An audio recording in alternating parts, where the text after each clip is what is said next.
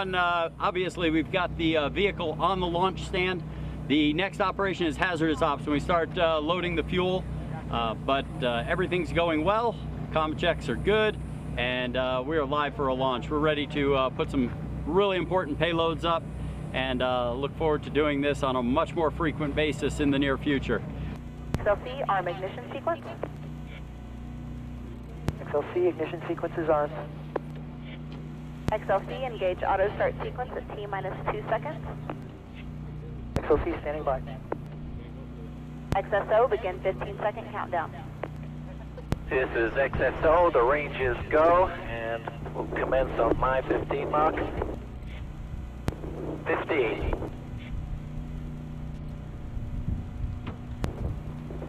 10. 5, 4, 3, 2, 1, ignition.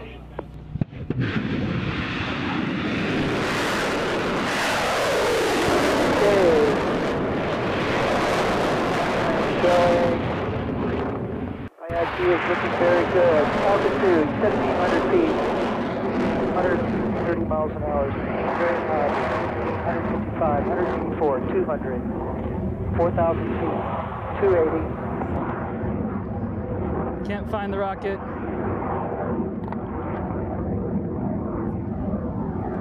IIT has gone up range. They do have an abort range. Sorry for the shaky video. I'm super zoomed in. This is XSO. It's way up there. The main vehicle is undershoot, and we're dumping propellants to reduce the weight, so she'll come down soft. It looks like the GPS steerable chute is moving around in the sky, so she should try and recover close to the liftoff point. Tripod. This could take a little while, guys. It typically takes quite a bit to return to its landing spot because it has to burn off all of its fuel, and it's just going with the wind at this point. It's just a little paraglide parachute, so it's going to steer its way back to its primary landing location, which it actually has exclusion zones and secondary and a tertiary landing location if needed. It attempts the primary first, and we can actually communicate with it, and it'll tell us if it thinks it can make that primary location. If it can't, we'll direct it to the secondary, but it always tries for the primary.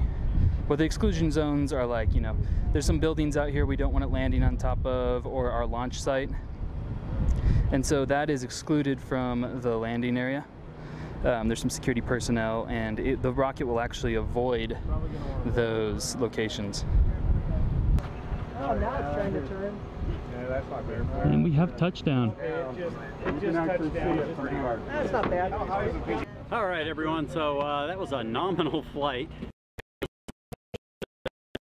Obviously, we had a performance challenge on our gimbal control for one reason or the other.